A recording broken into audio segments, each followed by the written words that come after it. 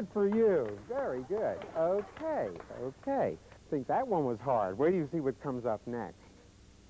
That's the kind of game that Emile Jaques-Dalcroze played almost 100 years ago, when at the age of 27, he became a faculty member of the Conservatory of Music in Geneva.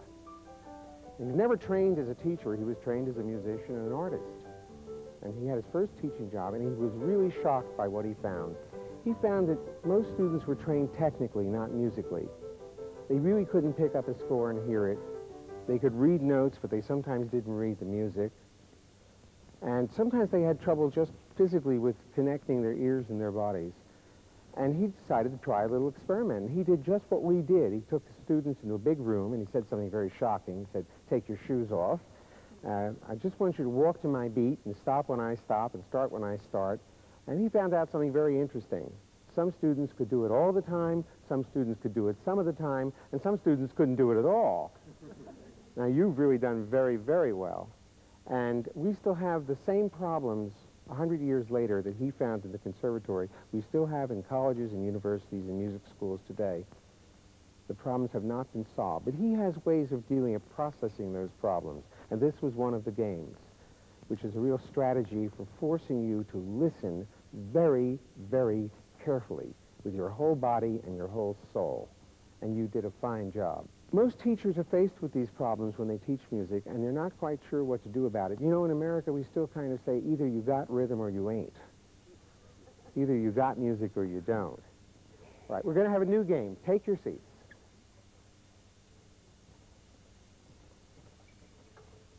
Get your hands ready. Are you ready? Are you ready too? Are your hands really ready to clap? Is your body poised and ready to move? This is a Dalcroze lesson, and the first thing you learn is to really be here and be ready. Because when we listen to music in a Dalcroze class, we listen with our whole body, our whole soul, our brains, and our nervous system. Get ready. One day, a piano student walked into Jaques-Dalcroze's studio and played for him like this. See whether you can follow me.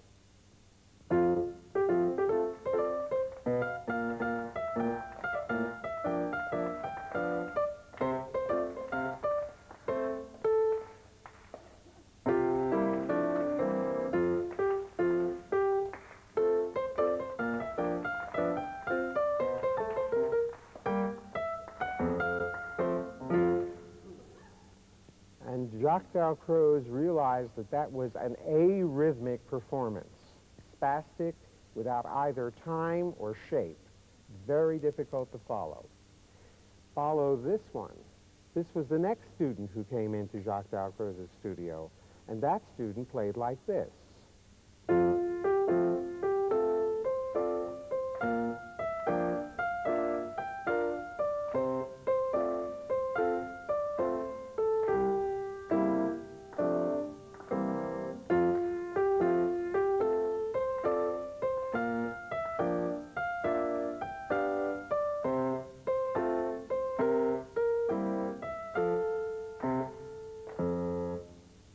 Jaques-Dalcroze said, you know, that's perfect, but it's dull. It's boring and it has no life.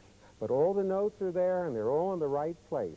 But it doesn't feel like a human feeling. It feels like some kind of robot playing.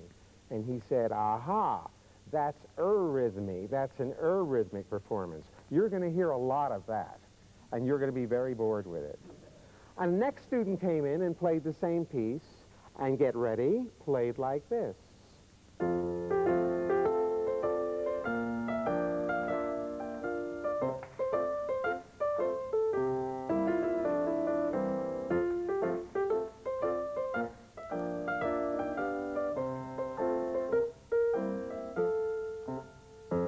Aha, we finally have a beautiful and human and moving performance. And that's called eurythmy, where all the balances of motion and rhythm really come together and make sensible and interesting designs. Even when you clapped it, you began to move through space. Did you notice how you really began to use your body? And you began to smile, because I really did talk to you then. So, the problem is, how do we get from the boring eurythmic performance or the intolerable arrhythmic performance to that eurythmic performance that moves people. Most teachers are happy with the eurythmic performance. At least they got the right notes in the right slots. And that's hard enough.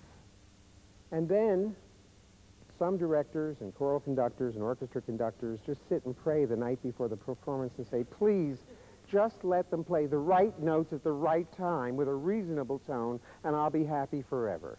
And it presents a tremendous problem, especially in the area of classical music, because we have artists who are very well trained. They are trained to make beautiful sound, whipped cream, vanilla ice cream, with a cherry on the top, and very little rhythmic movement. And it gives classical music a bad name. People really think classical music is dull, that the compositions themselves are boring. The compositions aren't boring, the performance is boring. And Jaques-Dalcroze worked for years and years to invent a method that would help people come from arrhythmia and eurythmy to a eurythmic understanding of how to make music move so that the audience could be moved. Jaques-Dalcroze knew that rhythm is the heartbeat, pulse, and lifeblood of music.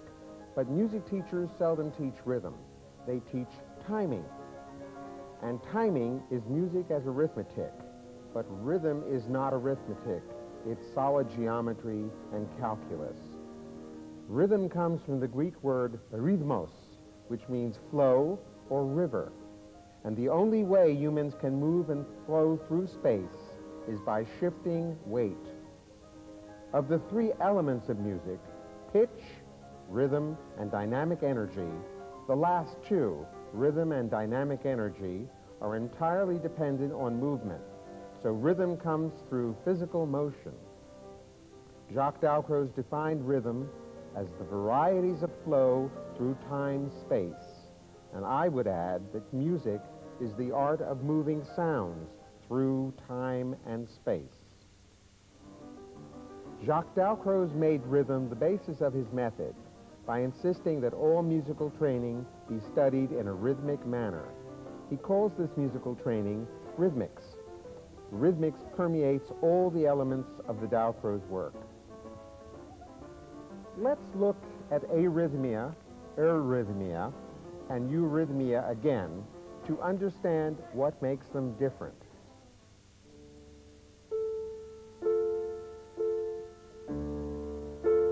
Tim is demonstrating an arrhythmic performance. Notice the beat is unclear and uneven, and the movement between the beats is uncontrolled and spastic.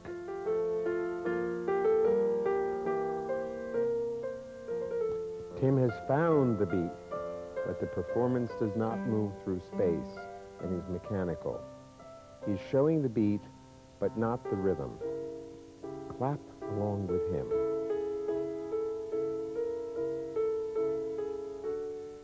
Tim is showing the meter as well as the beat. Move your hands along with him.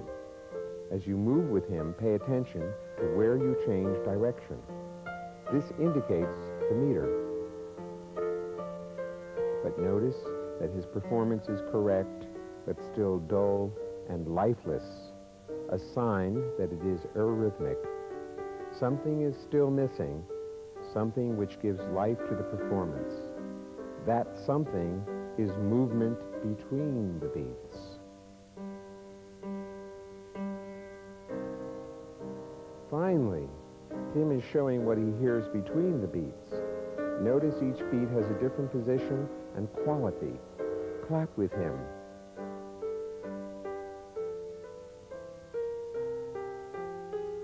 What you are seeing and feeling is one of the effects of eurythmy.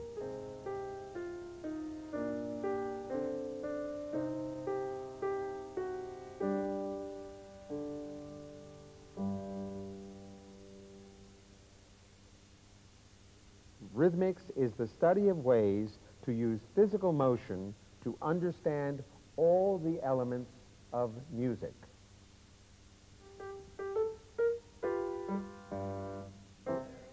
Jaques-Dalcroze was a solfège teacher. So that's where he began to develop his method. In his era, a solfège teacher taught sight singing, ear training, theory, harmony, and counterpoint. Solfège is an integral part of his method, and he expanded that system to include the study of fixed-dose scales, improvisation, and the basic principles of musical expression involving nuance, accents, and phrasing. His final goal was the development of a refined internal hearing.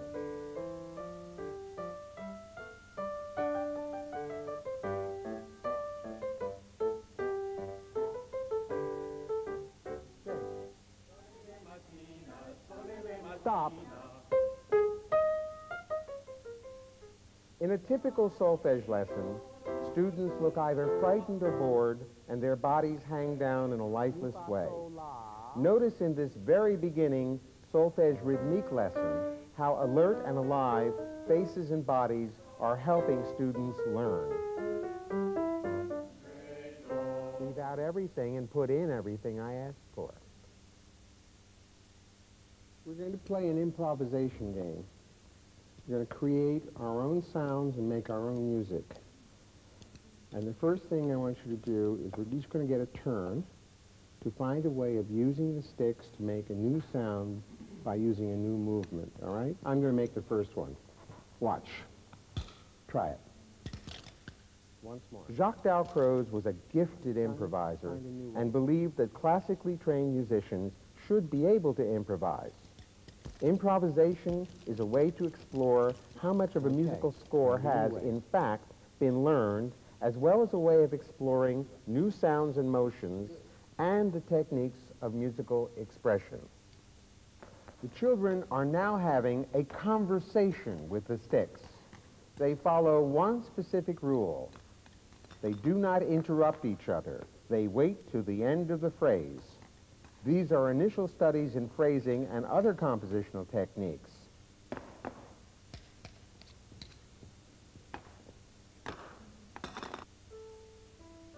Advanced performers use improvisation to understand musical structure and compositional techniques on a very advanced level. Does this sound as if we are playing memorized music? Yes. That's because we speak the language of Western music. Melodic patterns, rhythm patterns, phrasing and form have been internalized so we can draw upon them to create our own combinations. Improvisation demonstrates what the performer has internalized and synthesized. Studying music through improvisation allows the performer to constantly synthesize. One of the outcomes is that performers can keep a feeling of spontaneous improvisation during many, many public performances. Being able to improvise in the style of the composer can also reduce the performance anxiety associated with sudden fears of developing sudden amnesia when you're in front of the audience. Many people mistakenly think that Dalcroze Eurythmics is about dancing.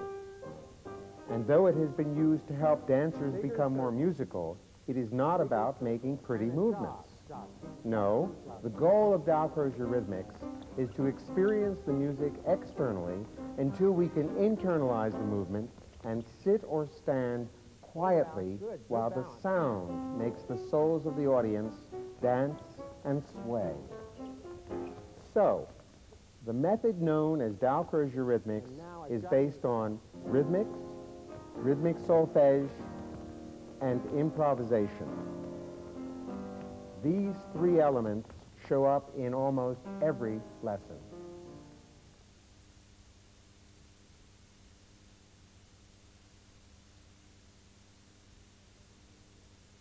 I have a question. I've noticed that the other music education methods have very specific goals in mind, like music literacy and developing improvisational skills. I'm not really clear about the goals of Dalcroze.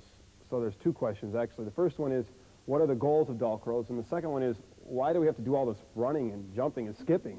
Good question. It's a question a lot of people ask, and they never understand why we have to use body movement, why we have to use movement at all. And the answer is that Dalcroze sees music as not just from pitch to pitch, but how you move in between and around pitches, not just from beat to beat, but the qualities of change in each beat, and not just from harmony to harmony to harmony, to chord to chord to chord, but how they progress, how they move forward in musical time, musical space. And he says the only way you can do that is through moving. It's not just about beautiful sounds that come out of your throat or instrument, but about how those beautiful sounds move between the pitches and beats and harmonies. So it follows that if you study music, you have to study its movements, not just its notes, not just its time, but how it all moves together. The genius of Jaques-Dalcroze was that he was the first teacher to recognize that music should be taught through movement. Unfortunately, many people have the misperception that Dalcroze training is about pretty movements. No. What we are studying is the relationship between sound and movement and sound. We are studying the kinesthetics of the sound. Kinesthetics comes from the Greek term kinesthesia. Kines equals motion or movement. Aesthesia equals awareness of. As a teacher, you understand that movement is a natural and joyful part of the child's world. Kinesthesia, awareness of movement, is now considered to be the sixth sense, and children use kinesthesia to learn about their world. But Western education attempts to train the mind and pays little attention to the kinesthetic sense.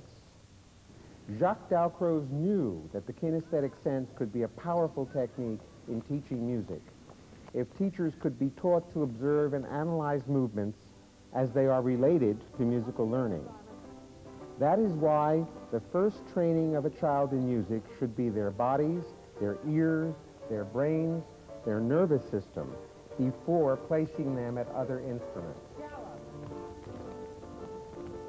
The primary reason humans create music is to express emotions. How does movement affect our emotions? How do our emotions affect our movements? Let's try something different. Get ready to sing a song. Are you ready? Here we go. And did you notice the kind of movements you made? Not only did your breath fill your lungs, but your body got into a poised position, very prepared. Let's try a different experiment. Hold up your violin. Hold your bow. Even if you don't play a violin, get ready to play. Ready? And. Aha. Can you feel all the muscles that get themselves together to do that? Interesting, isn't it? Let's get ready to play the timpani. Here are the sticks. We're going to play a nice roll. And the conductor says, ready, and. Can you feel the other parts of you that move? Different parts of your body that move. Good. Now we're going to try another one. Get ready to play the piano.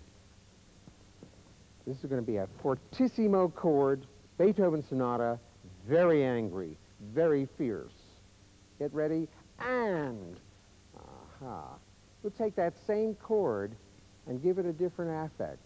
It's a chord that says, gee, I finally found the person I really love. Ready? Can you feel the difference in your body for the forte chord? That's because motion comes from emotion. Emotion is the feeling inside. Motion is the feeling outside. And when you produce very good motion in your rhythm, you create emotion in your audience.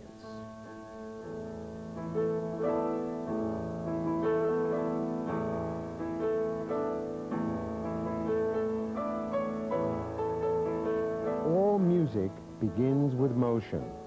One goal of Eurythmics is phonomimesis, the melding of sound and gesture, which spring from emotion.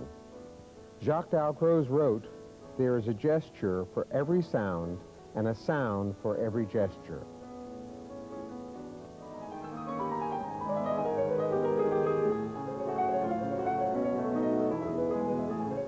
You are hearing performances which contain all the rhythmic elements: beat, tempo, measure, dynamics, agogix, directionality, phrasing, articulation, syncopation, accent, rhythmic counterpoint, and many other components of rhythm. In the Dalcroze training, these elements are taught individually and collectively. They help the students and artists arrive at the goal of clear and compelling performance.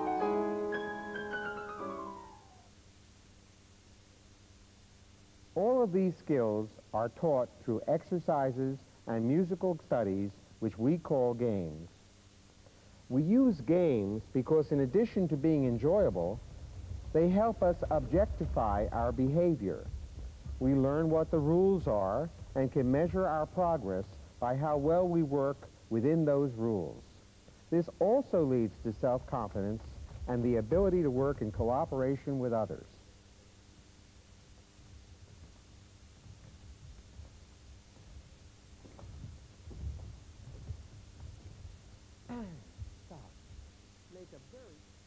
This is a game of inhibition. It says I can say no, I won't do it. I can say yes, I will do it. Ready? 1, bounce, hold it, and bounce, hold it.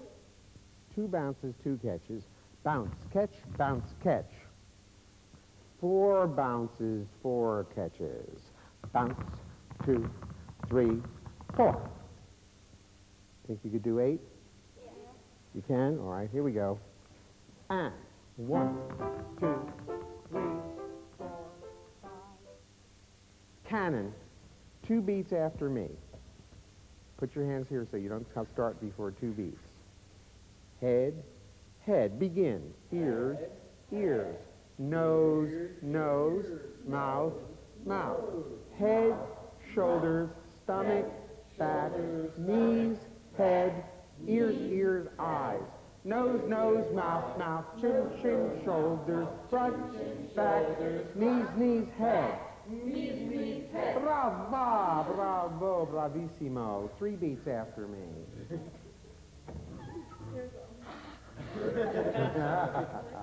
Are you ready? Are you really ready? Show me how ready you are. 3 beats. Head, head, head. Ears, ears, ears. Eyes, nose, mouth, stomach, knees, head. Feet, hips, head, head, nose, eyes, eyes, ears, ears, eyes, nose, nose, mouth, chin, chin, ears, ears, head, front, front, back, back, front. See? It's not easy to remember the directions when you're excited. Just as it's easy to forget where you are in your public performance when a baby starts crying in the 2nd row.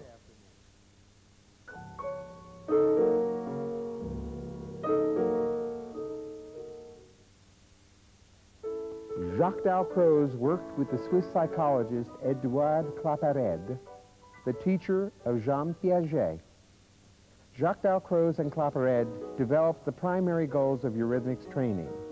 They realized that by using music to teach music, they'd also created a way to teach skills, which are needed in everyday life. Music could be a humanizing force in general education. In life, as well as in music, we need to learn to pay attention. The aim of the first educational goal is to teach the students to pay attention to their environment, to the rhythms and patterns found in nature, society, and to the people around them, as well as the music they study in their music lessons. Turning attention to concentration. We teach the students to convert attention to concentration, to be able to analyze, to compare and contrast, and to remember.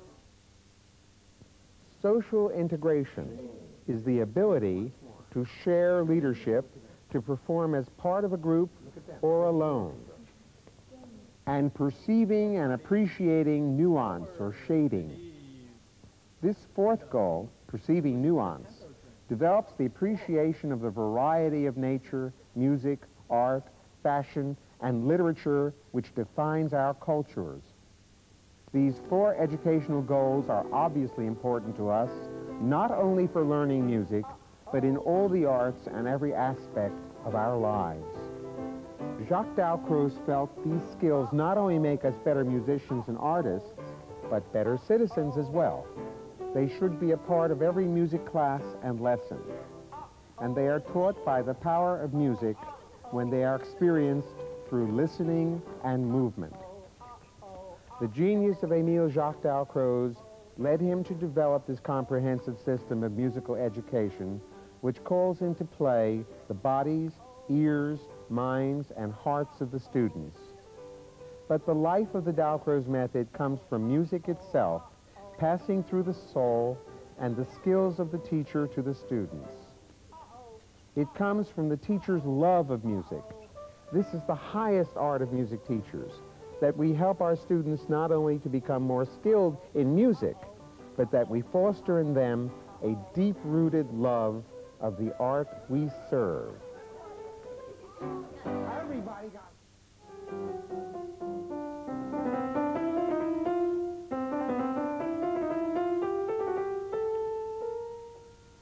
You followed that very well. I have a question. You're so very good on piano. I myself am not very proficient on piano. Am I going to be able to use Dalcroze in my classroom without playing the piano? A complicated question with a complicated answer. Yes, it's true. I use the piano and I do a lot with it, as you can see. And most people who are trained to be really Dalcroze professional teachers with Dalcroze certification learn to use the piano because it has harmony, counterpoint, the range of the whole orchestra, and all the effects that you can make with lots and lots of instruments. However, you can use your singing voice.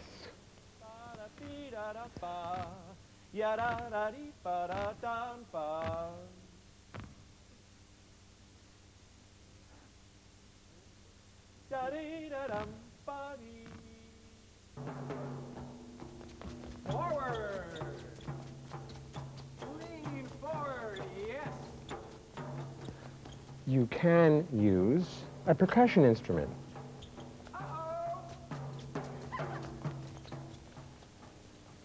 You can use a recording. But a Dalcroze trained teacher, or someone who wants to use the Dalcroze work seriously, has to be a very good musician.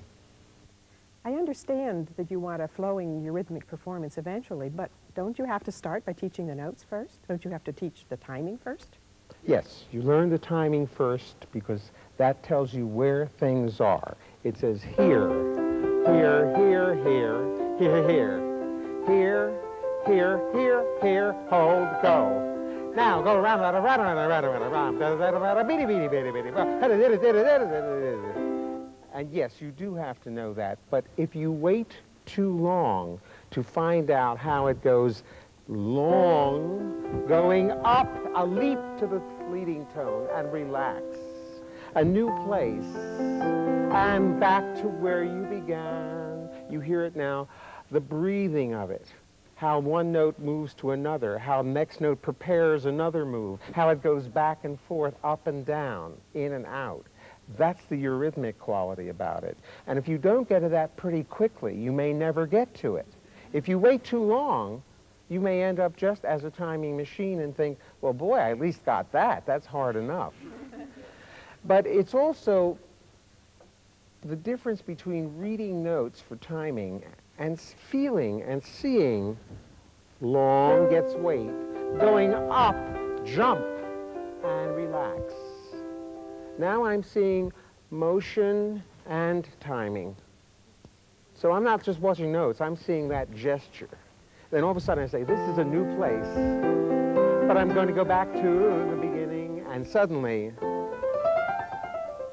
now that was called technique. That says not only can I play fast and cleanly, but I have practiced the techniques of a Eurythmic expression. Can you make a crescendo diminuendo that fast? I'm going up, I'm coming down. And everybody begins, the audience begins to go, oh, what a nice slide this is. I hope we have more ice skating and ice sledding. And that's what you do. You begin to see the music and feel it in your body and find out what are the techniques of expressive performance, not just the techniques of hitting the right notes at the right time. A lot of people have the technique of hitting the notes. A lot of them have never studied expressive performance. They've never studied scales making crescendo, diminuendo, or vice versa. They never studied 2 notes legato, 2 notes staccato.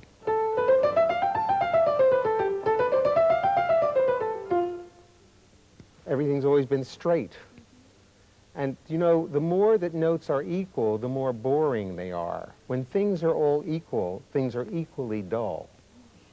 If you wear nothing but the same color gray, and you have gray hair and a gray face and gray shoes, you could disappear into the gray. And that's a very common phenomenon in music education, that people, after much hard work, disappear into the grayness of timing and lose the original purpose of music, which is to make the soul dance. I have a question. I'm a conductor, and I usually don't work with kids. Can I use Dalcroze ideas with my ensemble? Yes, you can use it with small ensembles, big ensembles, private lessons, individual students, because it is a process of teaching musical behaviors and musical concepts as well.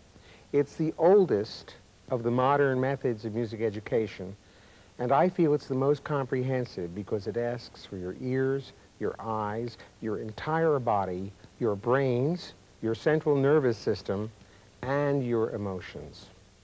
Now that we've had a taste of Eurythmics, where do we go from here?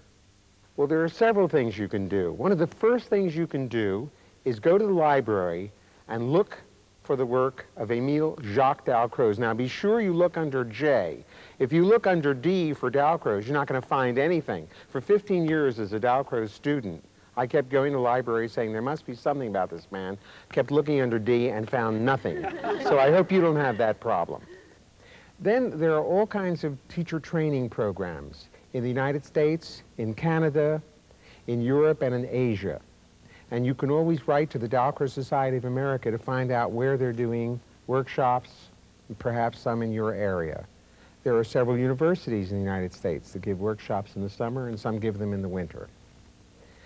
This is the first tape of a series.